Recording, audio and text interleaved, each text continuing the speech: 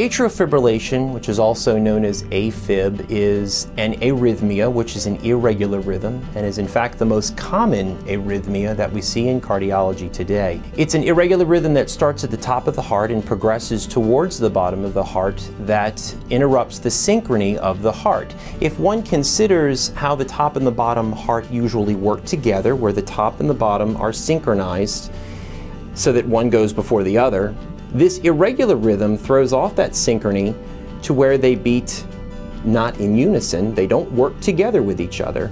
This actually causes the patient to feel palpitations, shortness of breath, and can even lead you to passing out.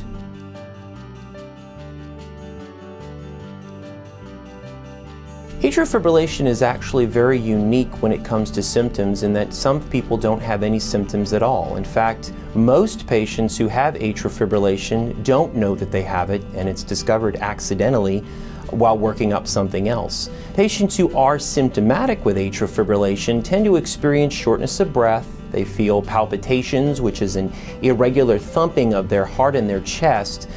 They may also experience dizziness and even to the extent of passing out.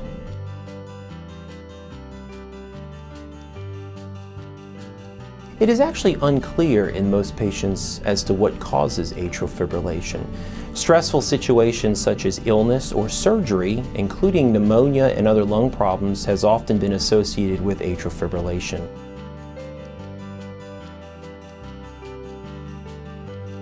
Risk factors for atrial fibrillation can include family history, as well as stressful situations such as surgery or illness. Electrolyte abnormalities, such as low potassium, has also led to atrial fibrillation in a lot of patients. Some patients who have also had strokes of unknown cause have been diagnosed with atrial fibrillation, which has been the cause of their stroke.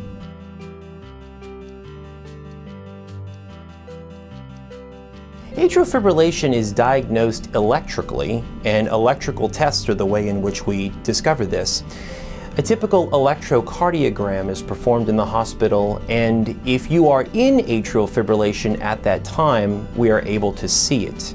However, some patients go in and out of atrial fibrillation, and longer tests are required, such as a Holter monitor or an event monitor, which can last anywhere from 24 hours up to 3 weeks to try to catch the arrhythmia. In some patients, when atrial fibrillation occurs very infrequently, a longer type of study is required, such as an implantable loop recorder, which can last up to 3 years, in which we can try to diagnose the arrhythmia.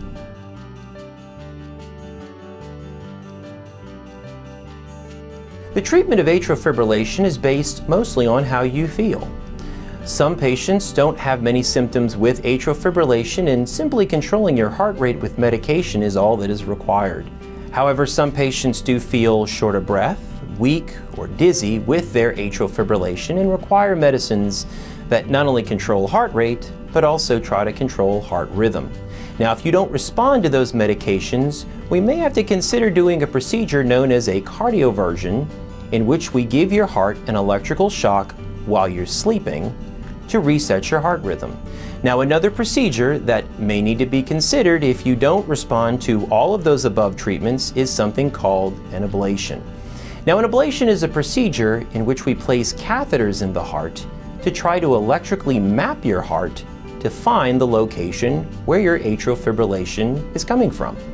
Once we find that area, we're able to either burn or freeze that area to try to get rid of your atrial fibrillation.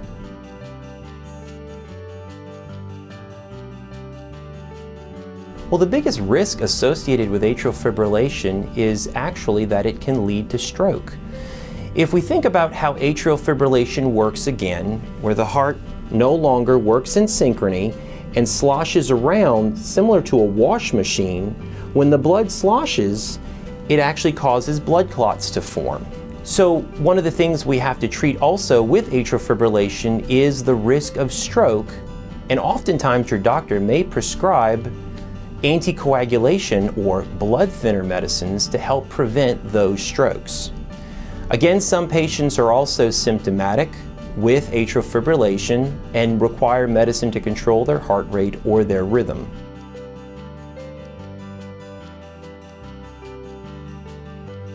Well, a general cardiologist can treat atrial fibrillation in terms of controlling the heart rate and the rhythm with medication.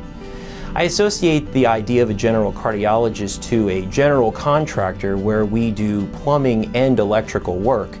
However, certain patients who don't respond to medication need an electrician or a specialized cardiologist known as an electrophysiologist who can provide procedures such as an ablation to get rid of atrial fibrillation.